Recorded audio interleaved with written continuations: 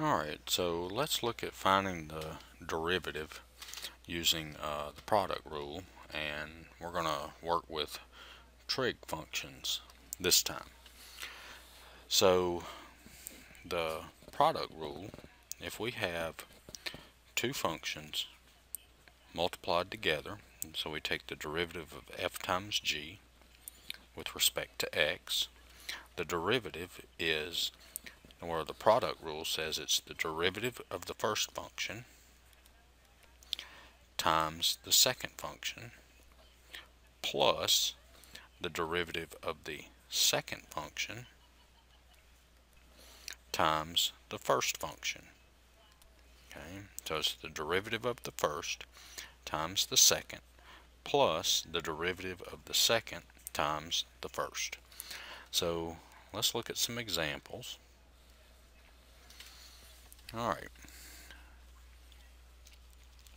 so in this first problem we have f of x equals cosine x times sine x plus 2x. So here the cosine x, that's going to be our first function, and sine x plus 2x is going to be our second function. Alright, so the derivative is going to be the derivative of the first function, so the derivative of cosine is negative sine x. Okay, you have to know the derivatives of your trig functions. I'm assuming you know that.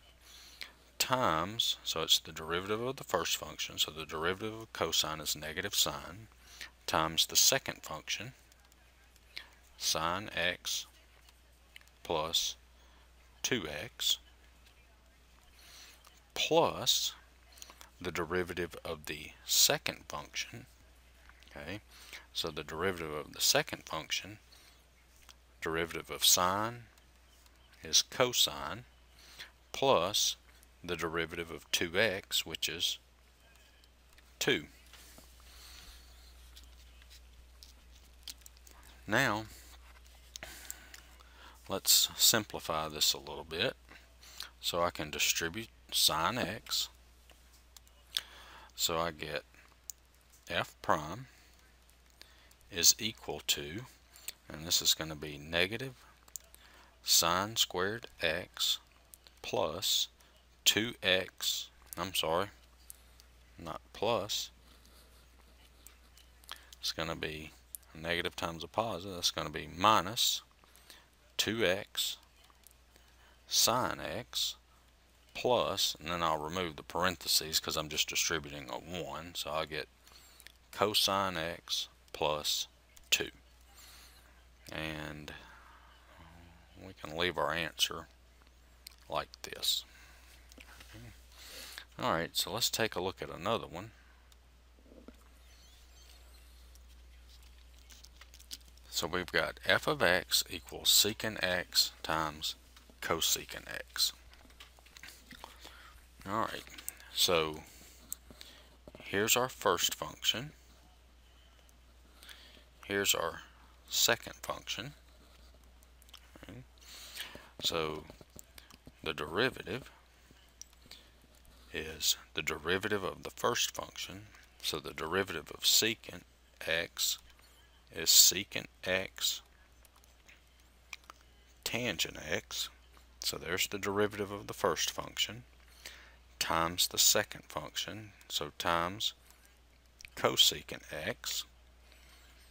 And then here I've got plus the derivative of the second function, and the derivative of cosecant x is negative cosecant x cotangent x times, okay, this is the derivative of the second function, times the first function,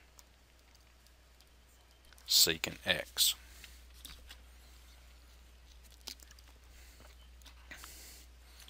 Alright, so now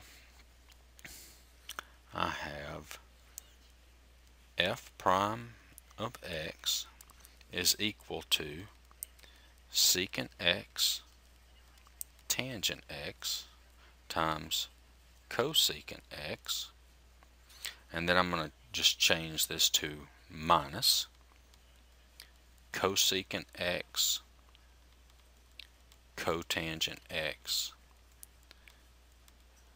secant x. Alright, so let's see. What I'm going to do here is, notice I have a common factor of secant x and I have a common factor of cosecant x. So what I'm going to do is factor that out. So I get f prime of x equals secant x cosecant x times tangent x minus cotangent x. And I guess we can just leave the answer like this. If you wanted to, you could change everything, put it in terms of sine and cosine, and see if it would simplify more. You could write tangent as sine over cosine and cotangent as cosine over sine and combine those if you wanted to, but I think this would be fine here, leaving it as this. Alright, so I hope this video helped. I hope you'll check out my other videos. Thanks.